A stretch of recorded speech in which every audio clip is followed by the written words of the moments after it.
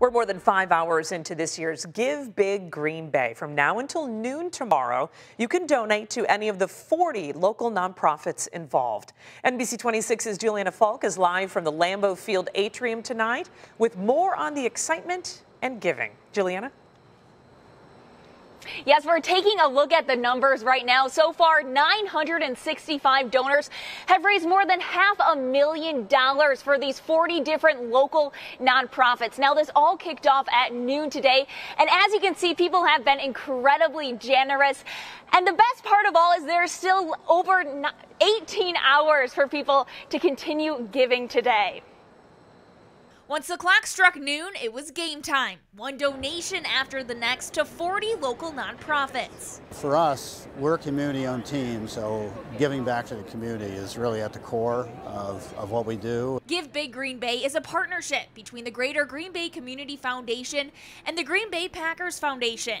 Packers president and CEO Mark Murphy says it's a tribute to the community. We realized we wouldn't be in Green Bay if it wasn't for the support of the community over the years. And now they're helping bring hundreds of thousands of dollars into the community with a $250,000 matching grant. St. Vincent de Paul Green Bay is one of the nonprofits chosen this year. They say Give Big Green Bay is a great way for them to raise awareness. Certainly this is a fundraising event. It's going to help us financially, but also it's helping us educationally as well and learning more about how to be a better nonprofit, how to be a better charity. Big Brothers Big Sisters of Northeast Wisconsin is also taking part in Give Big Green Bay. Such a great thing that the Packers are helping with in the Greater Green Bay Community Foundation and helping all the nonprofits in the area continue to grow and help that bottom line and allow us to keep doing what we need to do, and that's making matches. Last year, more than $1.3 million was given to nonprofits during Give Big Green Bay, and they're hoping to take in even more this year. It's really rewarding to see what our fans are doing and really making a difference in, for a lot of nonprofits.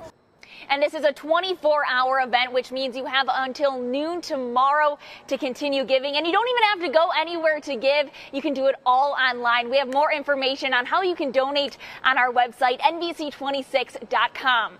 Live from Lambeau Field, Juliana Falk, NBC 26. A great day of giving so far, and they're just getting started.